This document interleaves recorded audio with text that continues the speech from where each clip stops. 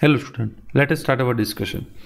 So in previous session we have discussed various type of shift operation, serial shift, then we have discussed logical shift, then circular shift, and then arithmetic shift, and then we have discussed left shift and right shift in each type of shift micro operation. So in today's lecture or in today's session we will continue our discussion with shift micro operation. So today we will discuss how we can implement the shift micro operation. So let us start with the circuit. As you can see in the figure, here we are having 4 2x1 multiplexer. So in each multiplexer we will have 2 input and there will be 1 output. If I want to select any one input from 2 input, then I have to give 1 bit selection input. So this S represent the selection input. Now let us see what is input to each multiplexer. Here input number 0 to first multiplexer is serial input from right side. It can be 0 or 1. Why? Because serial data input can be anything. So 0 or 1. Input number 1 is from A1.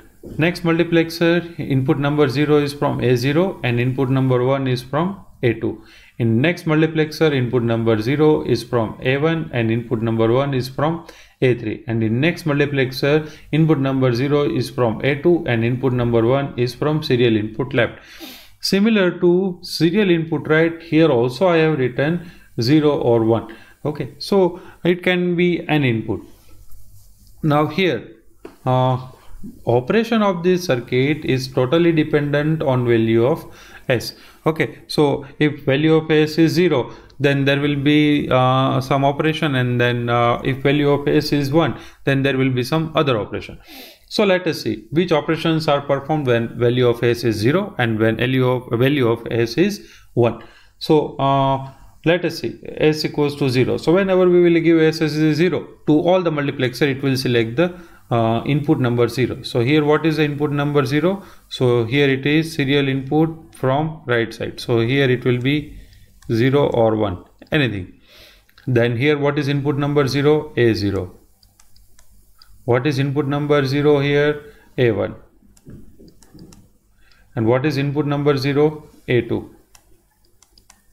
Now here, as you can see, A0 is shifted to one position left hand side, A1 is shifted to one position left hand side, A2 is shifted to one position left hand side, and A3 will be discarded.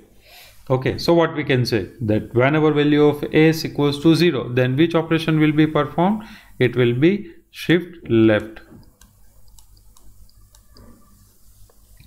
Now S equals to 1. So whenever value of S equals to 1, all multiplexer will select input number 1. So what is input number 1 here? Input number 1 is A1. So here it will be A1. What is input number 1 here? Here input number 1 is A2. What is input number 1 here? Here it is A3.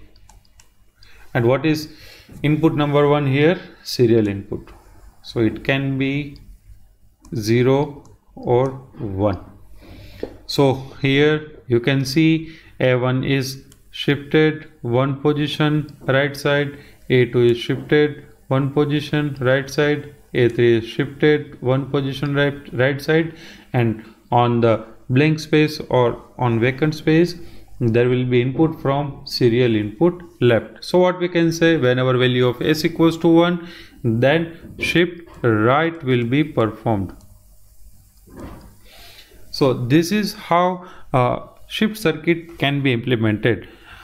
This circuit is just for your understanding, while in actual scenario or in real life scenario, this circuit is totally different compared to this one. Okay, so in today's session we will keep up to this. Thank you.